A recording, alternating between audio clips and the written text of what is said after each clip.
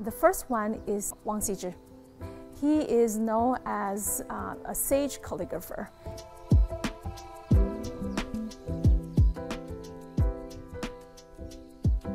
Many people look at him as the founding father of calligraphy as a form of art. You feel his personality, elegant, fluent, but not showy, and very natural. I want to share with you a Yuan Dynasty painter called Li Kan.